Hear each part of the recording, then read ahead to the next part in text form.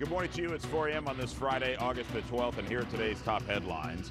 We are following breaking news in Paris, where a gas leak has forced evacuations in the surrounding communities. We're live with the latest. And the family of actress Anne Heche says she is not expected to survive after a fiery crash in Mar Vista last week. We'll have the latest on her condition. Plus, more flash flooding and heavy rain wreaking havoc at some casinos in Las Vegas. The early edition of the Ktla Dt Morning News starting right now.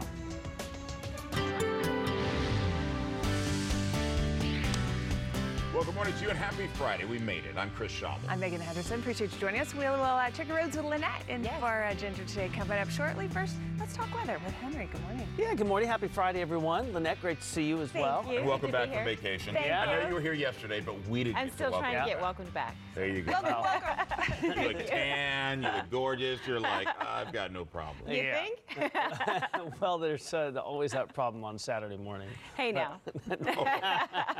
We'll leave him out of this Hey right now. now. I'm joking. Henry. All Henry there. Weather is all Henry. That was all Henry. Oh, that's all right. It's 4:01. There's like 8 of us watching, and we're all really good friends. Right. And the secret These are our stay right besties. here. These 4 are a.m. are our besties. our best friends, yeah. So it's a secret save here when we're just joking. So let's talk about our wake-up weather. We know we're going to be on the warm side. We have been very warm over the past couple of days. Now, we are above the average. We're going to continue to see that right through the weekend. Now, we got a little pause from the thunderstorms. There were a couple that built up over our local mountains and some of the deserts, but we'll see a little bit more widespread activity as we head through the weekend. Near 90 degrees downtown, 103 in the San Fernando Valley, and most of inland Orange County, at least up against the foothills, near 100. Same for the IE, same for the high desert. So we're in the midst of a very hot run, starting to see the winds pick up in some spots. I don't like that. We'll talk about that and the chance of thunderstorms. Your weekend forecast coming up in just a few minutes. Lynette, we'll send it back over to you. All right, Henry, we actually do have something really serious to tell commuters about. It's really important. I want to get right to it to let you know about the situation. This is happening you can see this through our Caltrans camera, and it's really going to create quite a mess for you. This is the 215 freeway. This is at Van Buren Boulevard in Paris. The CHP has had to close both directions of the 215.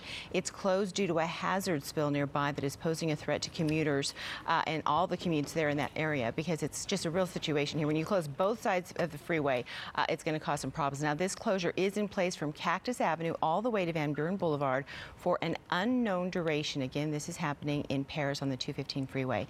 And then we're going to take you over to the 210 West at the 118. There's a 2-car crash there that is blocking the slow lane. To let you know what's happening there at 4 a.m. on a beautiful Friday morning. I'll send it back to you guys.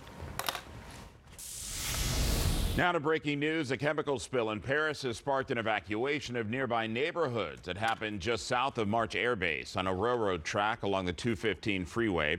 Chemicals began to leak from a rail car about 8 o'clock last night. Officials say the chemicals are hazardous to breathe, but the rail car is also starting to overheat and could explode. It's unclear what caused the spill. The evacuation order covers nearby industrial complexes, but families living on Markham Street near Harville Avenue should leave the area immediately as well. A care center for evacuees has been set up at Ktla Dt Middle School off A Street. Ktla Dt Carlos Herrera is going to be live in a little bit. He's on the way there now. Once he establishes everything, we're going to go ahead and get a live report from him.